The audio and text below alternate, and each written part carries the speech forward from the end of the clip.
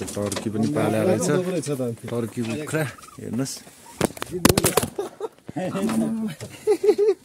प्रवेश गरिसकेका छौँ र हेर्नुहोस् यहाँ चाहिँ घन्टीहरू चाहिँ एकदम धेरै झुन्ड्याएको छ यो चाहिँ बजाउनु पर्ने हुन्छ हेर्नुहोस् गाइस कस्तो खतरनाक डढेलो लागेको छ हेर्नुहोस् पुरै यति एरिया चाहिँ राग भइसकेको छ यो बिच छिर्छौँ अब त्यहाँबाट देखिएछ यो ठाउँबाट देखिएछ भने चाहिँ त्यहाँबाट पनि म क्याप्चर गर्छु कस्तो भएन गयो है रुखै डल्लै जाँदैछ ऊ अब ऊ हेर्नुहोस् सुन्दै हुनुहुन्छ र तपाईँहरू पनि यहाँदेखि 200-300 मिटर टाढो छ रुखै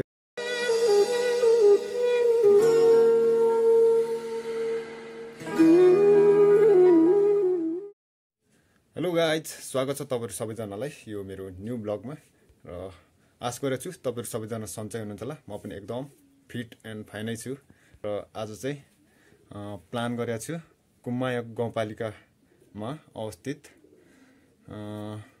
यासोक बजारमा जाने भनेर र त्यहाँ चाहिँ कुम्मायक र कुसायक भन्ने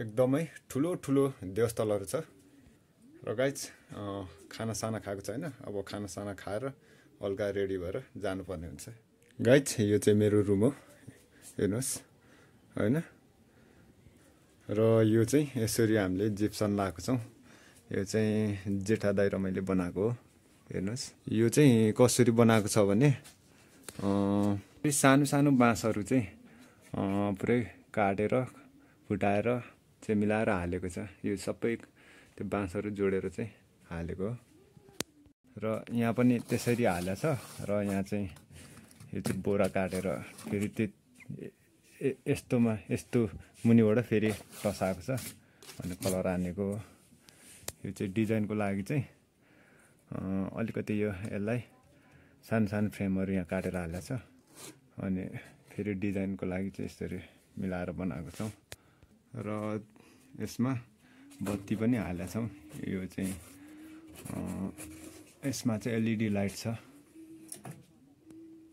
र यो चाहिँ अहिले दिउँसो भन्दा पनि बेलुका चाहिँ एकदम सही देखिन्छ अहिले ढोका थिनेर पनि हेरौँ न कस्तो देखिँदो रहेछ हेर्नुहोस् गाइज बेलुका चाहिँ यस्तो देखिन्छ अँध्यारोमा चाहिँ यो चाहिँ एकदम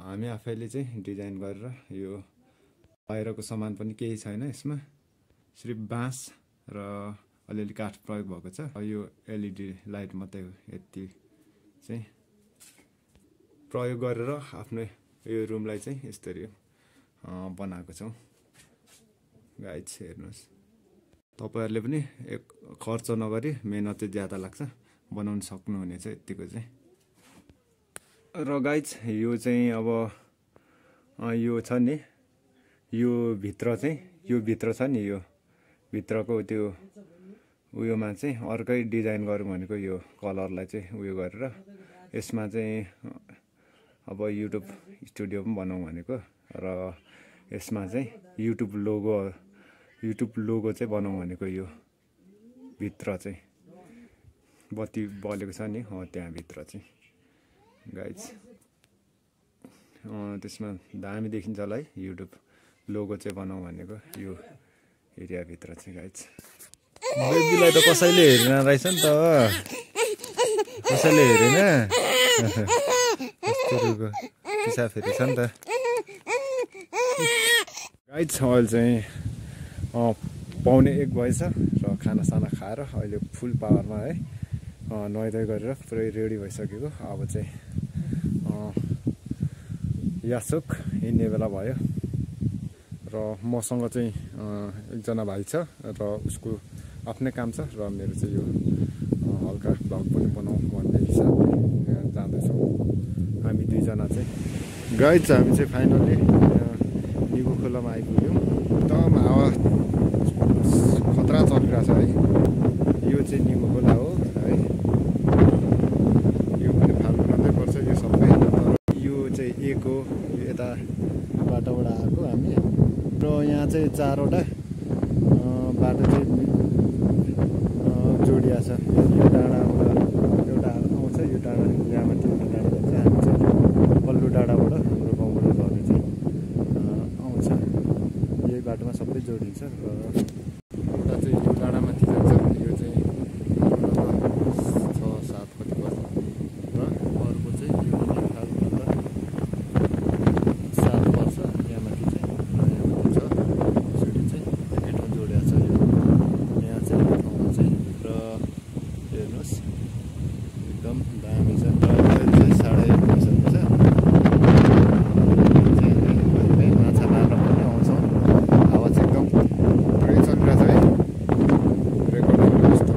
खोलाको वारिपट्टि आइसकेका छौँ। यो बाटो चाहिँ हामी जानुपर्ने। हाम्रो गाउँ चाहिँ यतापट्टि हो, फाल्गुना लाइक चाहिँ त्यहाँ यो हल्का काटेको देखिरहेछ नि, हो त्यो चाहिँ हाम्रोबाट झर्ने रोड हो यो चाहिँ र यो डाँडादेखि पनि अर्को रोडहरू चाहिँ हल्का देखिरहेछ। त्यो सबै यहाँ चाहिँ मिसिएर आएको छ र एउटा यतैबाट पनि झर्छ र यहाँ उमेरो बाल्यकालदेखिको मिल्ने साथी हाम्रो मित्रता अरू सम्बन्ध भन्दा माथि हामी सहर घुम्न जान्थ्यौँ। राति राति भागी भागी घरमा आमा बुवालाई ढाँटी मन र मान्न तयार एकअर्काको लागि सधैँ सँगै बस्थ्यौँ। स्कुल पढ्दा हामी दुबई नजाने यदि एउटा बिरामी जे पनि बाँड्ने हाम्रो राम्रो थियो पानी। उसले एक दिन चुलो चल्काइ सोधे ओए खाने मैले पनि ताने सङ्कोचै नमानी। दिन बित्दै गयो अनि लाग्यो त्यसको बानी बिस्तारै लपमा फसियो जानी नजानी गाजा अनि गोटी सामान र पानी। यो पछि त्यो पछि त्यो दामी छ्याप नभई दिन पनि राम्रै नलाग्ने। त्यसपछि फेरि कहिले उस्तै रहेनौ हामी। नहोला सँगै आज तर म तर तेरो सम्झना यो मनमा छ। साथ छोड्ने छैन भन्थ्यौ कहिले तर साथी निकै एक्लो छु अहिले। नहोला सँगै आज तर म तर तेरो सम्झना यो मनमा छ। साथ छोड्ने छैन भन्थ्यौ कहिले तर साथी निकै एक्लो।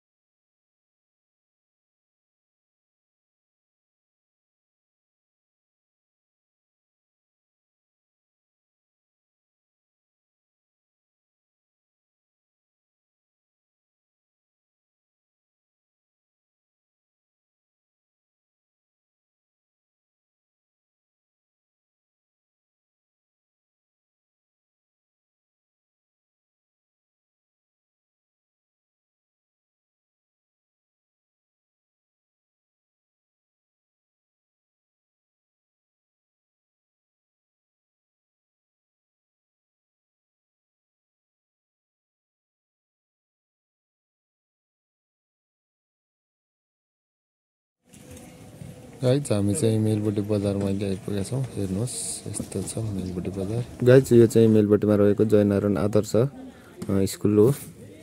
यो स्कुल चाहिँ 5 तर्कै पुरानो स्कुलहरूमा पर्छ क्या। यहाँ चाहिँ गाइज अहिले राष्ट्रपति रनिङ सिलको तयारी हुँदै रहेछ अहिले। गाइज हामी चाहिँ फाइनली यहाँ यासोक बजार पुग्न आँट्यौँ र त्यो देखाएको छ नि यो चाहिँ कुसायक हो र कुमायक चाहिँ यता माथि त्यो घाम पनि डुब्न आँटिरहेछ। यो हल्का देखिरहेछ नि यो त्यसलाई चाहिँ कुमायक भन्छ। र यहाँ चाहिँ एकदम ठुल्ठुलो देवस्थलहरू छ। यहाँ यो कुसायक र कुमायकमा यो चाहिँ लिम्बू कल्चरबाट नाम राखेको छ। कुमायक भनेको आमा, कुमा भनेको आमा हो, यक भनेको ट्याक्कै मलाई चाहिँ थाहा भएन। कुसायक भनेको चाहिँ छोरी हो, कुसा भनेको छोरी हो र यक भनेको चाहिँ मलाई ट्याक्कै थाहा भएन के भन्नु खोजेको। तर लिम्बू भाषाबाट चाहिँ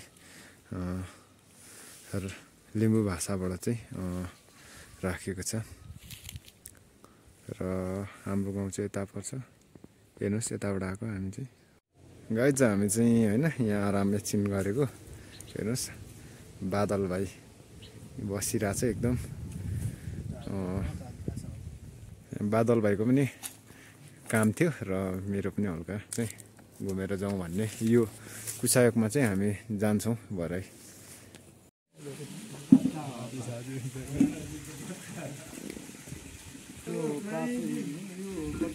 हेर्नुहोस् गाइस यहाँ बादलको मामाले घरमा चाहिँ यस्तो तरिकाले माछा पालिरहेको रहेछ।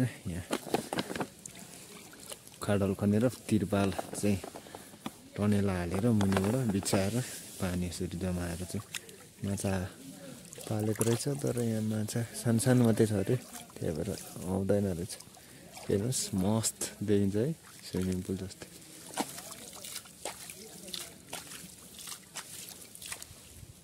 पौडी खेल्दा पनि हुने खालको पो रहेछ त यहाँ त, स्विमिङ गर्दा पनि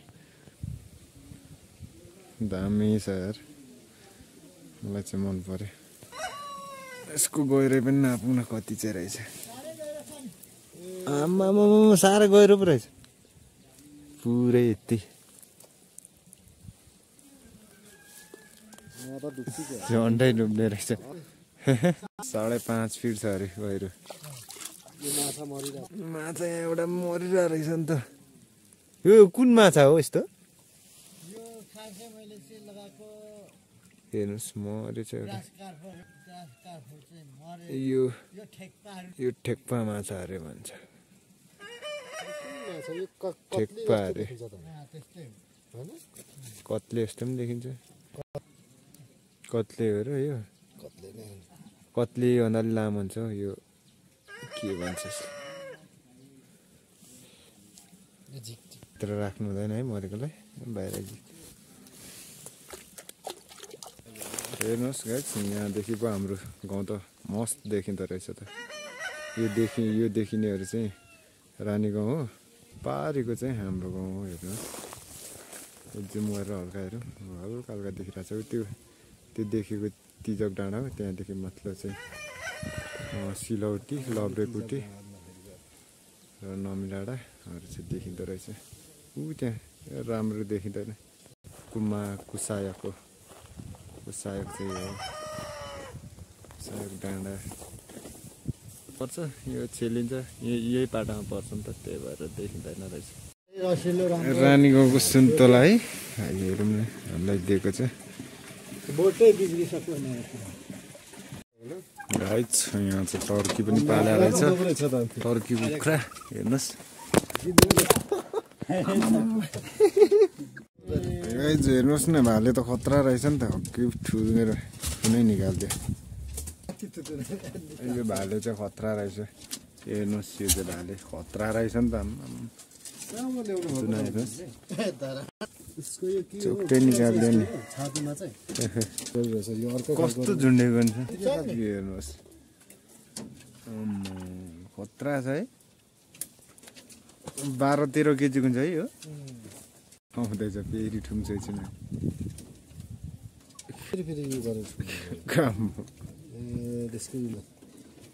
फेरि लिएन हात।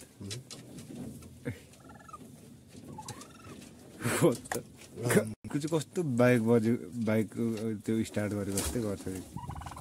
यो चाहिँ पोथी सानो हुँदो रहेछ नि त पोथी। के गर्यो अन्डा चाहिँ कत्रो पार्छ हौ यसले। बाइक स्टार्ट गरेको सेम पनि छ त।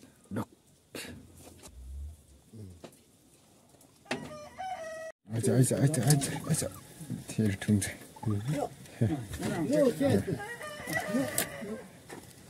एउटै बोटमा फलेको हो अङ्कल बाबु।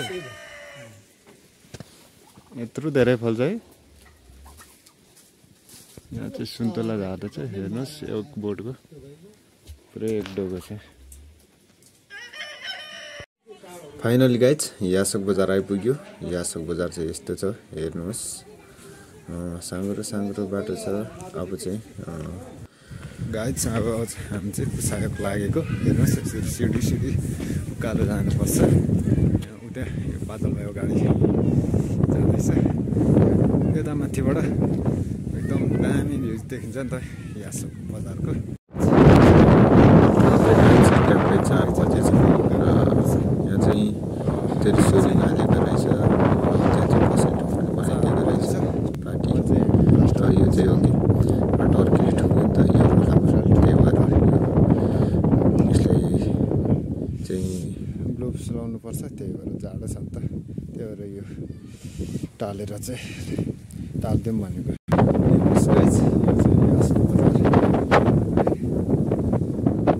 एकदम साँगुरो छ हेर्नुहोस्।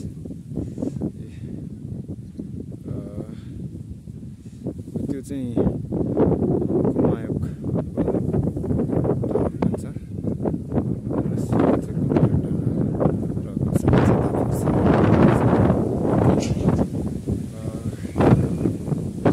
चाहिँ अब नेक्स्ट ब्लगतिर मात्रै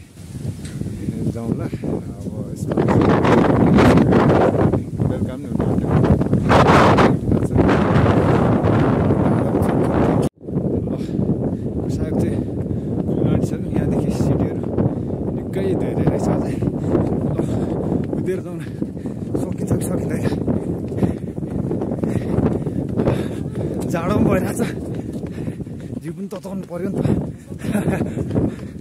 एनर्जी गएको छ क्या म त कुदैछु त जिते जिते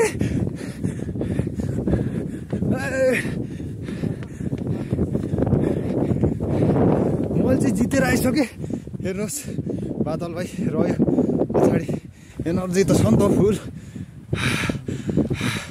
हेर्नुहोस् उ त्यो यासक बजार र कुम्मायाक चाहिँ पारी हेर्नुहोस् यतापट्टि चाहिँ यो चाहिँ तिङदेन डाँडा हो त्यहाँदेखि पछाडि पर चाहिँ त्यहाँदेखि पर चाहिँ तेह्रथुम पर्छ यो डाँडादेखि पल्लोपट्टि तमुर बग्छ त्यहाँदेखि पर चाहिँ यो चाहिँ गेट जस्तो यहाँ चाहिँ डिजिटल के भन्छ प्रोजेक्टर के राखेको रहेछ र फाइनली गाइज यो चाहिँ कुसायक हो कुसायकमा हामी प्रवेश गरिसकेका छौँ र हेर्नुहोस् यहाँ चाहिँ घन्टीहरू चाहिँ एकदम धेरै झुन्ड्याएको छ यो चाहिँ बजाउनु पर्ने हुन्छ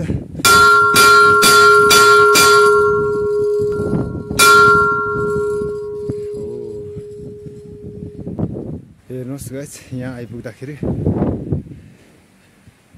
आफै मनै अब अर्को हुन्छ क्या यो चाहिँ हेर्नुहोस् भेटी चढाएको छ गाइज धेरै त छैन मैले पनि 5 रुपियाँ चाहिँ भेटी चढाएको छु र हेर्नुहोस् यहाँ त्रिशुलहरू चाहिँ यो कुनैले दान दिएर कुनैले यहाँ चढाएको हुन्छ यिनीहरू चाहिँ त्यही भएर यहाँ चाहिँ एकदमै धेरै छ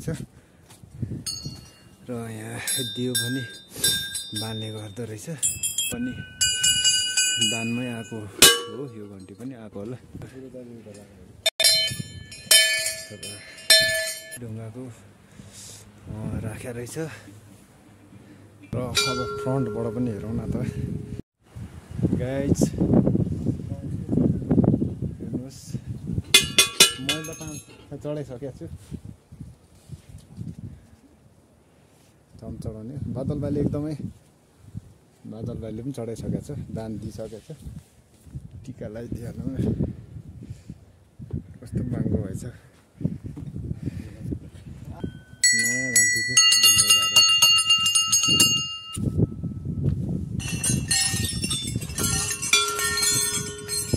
र यहाँ चाहिँ बस्ने ठाउँ 2टा बनाइदिएको छ एकदमै हावा खान चाहिँ मजा आउँछ हावा चाहिँ चलिरहन्छ एकदम चिसो क्या अहिले चाहिँ चिसो मौसम पनि छ नि त यासक बजार चाहिँ एकदम भेन्टिलाइट गरेर राम्रो देखिरहेको छ नि कुम्मायाक बजार चाहिँ कुम्मायाक चाहिँ अब अर्को नेक्स्ट ब्लगमा चाहिँ जानुपर्छ यहाँ चाहिँ त्रिशाली बजार चाहिँ 3 वर्षमा उठ्ने गर्छ र यहाँ एकदम ठुलो मेला उठ्छ क्या त्यतिखेर चाहिँ यहाँ धेरै कुराहरू चढाउँछ परेवा पनि यसमा चढाउने गर्छ नि त कुम्मायाको विशेष चाहिँ र परेवाको लागि चाहिँ बजारको बिचमा बनाइदिएको छ गुण त्यहाँ एकदमै परेवाहरू चाहिँ धेरै बस्ने गर्दछ गाइज हामी चाहिँ कुसायकबाट फर्केर खाजा खाएको हेर्नुहोस् पुरी र यो सब्जी गाइज हामी चाहिँ फाइनली निबु खोलामा आइपुग्न आँट्यौँ त्यहाँ तलतिर निबु खोला है र पारीपट्टि चाहिँ एकदम ठुलो डढेलो लागेर रहेछ क्या त्यो चाहिँ हेरौँ न त हेर्नुहोस् गाइज कस्तो खतरनाक डढेलो लागेको छ हेर्नुहोस् पुरै यति एरिया चाहिँ राग भइसकेको छ यो बिचमा चाहिँ पुरै राग भइसकेको छ अलि मासतिर चाहिँ फेरि घरहरू छ क्या यो एरियामा यस्तोरी चाहिँ कसले डढेलो लाउँछ यार यो यसरी चाहिँ लाउनु चाहिँ नहुने हो यस्तोरी लाउनेलाई त बाँधेर कडा कारवाही चाहिँ हान्नुपर्ने हो तर यो कसले चाहिँ हालेको क्या यसरी हेर्नुहोस् अब यो आगो चाहिँ निभ्ने ठाउँै छैन क्या निभाउनै गाह्रो हुन्छ क्या पोहोर पनि यसरी नै हालेर माथि त्यो डाँडासम्म पस्याएको थियो क्या यसपाल पनि त्यस्तै हालिरहेछ यसले चाहिँ घर पनि भ्याउने जस्तो छ लगभग र त्यही अलि मासतिर घरहरू छ क्या यो एरियामा अब घरै नडढे पनि त यहाँ यति एरियामा यो कति जीव जन्तुहरू मर्यो है। फेरि यहाँ त्यहाँ सल्लाह छ क्या यो एरियामा, त्यो सल्लाहहरू सबै मरिरहेछ। बोट बिरुवा त सबै गयो नि त। यस्तो गर्नु चाहिँ पुरै गलत जस्तो लाग्छ मलाई चाहिँ है। हेर्नुहोस् गाइस, यो क्यामेरामा चाहिँ पुरै अहिले अँध्यारो भएर त्यति राम्रो पनि देखिरहेको छैन। फेरि मैले जुम गरिरहेको छु र यो चाहिँ फाल्गुन नन्द 1 पुछारतिर लागेको छ। अब यो सिधै नौमी डाँडासम्म नलागी यो निप्दैन। पोहोर पनि पुरै नौमी डाँडाको पुलिसहरूको टिमले चाहिँ निभाएको थियो। हेर्नुहोस्, यो चाहिँ हाम्रो गाउँ हो। यो रोडबाट अब हामी छिर्छौँ। अब त्यहाँबाट देखिएछ, यो ठाउँबाट देखिएछ भने चाहिँ त्यहाँबाट पनि म क्याप्चर गर्छु। गाइज, हामी चाहिँ वारीपट्टि आइसकेका छौँ। हेर्नुहोस्, पुरै डाँडै कभर गरेको छ। हेर्नुहोस्, जुम गरेर अझै हेरौँ कस्तो देखिन्छ। पारी बजेकै सुनिन्छ। हेर्नुहोस्, यस्तोहरू चाहिँ कसले हाल्छ क्या? यस्तोहरू चाहिँ कसले हाल्छ क्या? उतै माथितिर घर छ क्या। फेरि उतै माथितिर यो चाहिँ यस्तोलाई चाहिँ फेरि चाकमा आगो हाल्नु पर्ने क्या। यस्तोको पक्रेर पुरै स्टोरी लाउनेहरूलाई चाहिँ। हेर्नुहोस् गाइज, पुरै अँध्यारो भइसकेको छ होइन। यस्तो लागिरहेको छ डढेल चाहिँ पुरै तलदेखि। हेर्नुहोस्, डाँडै पुरै कभर भइसक्यो। हेर्नुहोस्, यो चाहिँ अब निभाउनुको लागि चाहिँ अब मान्छेले चाहिँ सकिँदैन हतपत। यहाँ दमकल ल्याउने पनि केदेखि ल्याउनु, कहाँदेखि ल्याउनु दमकल? यस्तोलाई चाहिँ के गर्नुपर्छ ल भनौँ त बादललाई? यस्तो छ त अरू कडा भन्दा कडा कारबाही गर्नुपर्ने हो क्या। सिमेन्ट टक्नेहरूलाई होइन, झन् पड्काइदिनु पर्ने क्या। आउनु मात्रै पर्ने हो। साल चाकमा आएको त हालिदिनु पर्ने क्या। डढेलो लागेकोमा त्यही लगे पठाउनु पर्ने। अब हेर्नु त कस्तो देखिन्छ। हेर्नु त गाइज, यहाँतिर हेर्नुहोस्, ठुलो दन्के आएको। एउटा डल्लै रुखै बल्दैछ। एउटा रुखै त्यत्रो रुख। अब कस्तो भयानक भयो है। रुखै डल्लै जाँदैछ। अब हेर्नुहोस्, सुन्दै हुनुहुन्छ र तपाईँहरू पनि। यहाँदेखि 200-300 मिटर टाढो छ। रुखै सल्लाह त पुरै डल्लै जाँदो रहेछ नि त। शिर पुछाएर त्यो जिउँदो सल्लाह, एउटा सल्लाह हेर्नुहोस् त्यसरी गयो। प्रत्येक सल्लाहहरू चाहिँ त्यसरी जाँदैछ। टोइट। अब यो चाहिँ हामीले चाहिँ भिडियो गर्नु भए के गर्नु सक्छौँ र? अब यो भिडियो चाहिँ अब यस्तोरी चाहिँ होइन, यो भिडियोलाई चाहिँ अब धेरैभन्दा धेरै सेयर गरेर धेरैभन्दा धेरैजनालाई चाहिँ अब चाहिँ पुग्दा चाहिँ राम्रो है। यस्तोहरू चाहिँ कहिले पनि यस्तो काम चाहिँ नगरौँ। हेर्नुहोस्, यहाँदेखि अब यो डढेलो लागेको ठाउँदेखि चाहिँ अर्को सल्लाह पनि गयो। फेरि तल अर्को सल्लाह। यहाँदेखि चाहिँ खासै धेरै टाढो छैन। उतै मासतिर घरहरू छ। यहीँतिर यहाँ चाहिँ यस्तो आगो लागिरहेछ।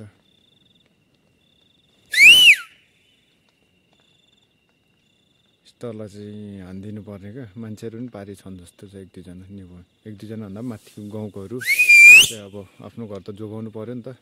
यस्तो आगो लागिरहेछ यहाँ। यसलाई चाहिँ बाँधेर चाकमै हानिदिनु पर्ने क्या। उसको चाकमै चाहिँ बालिदिनु पर्ने हो क्या। खास गरी के चाहिँ गरेको यस्तो नि? तल खोलाइदेखि हालेको है।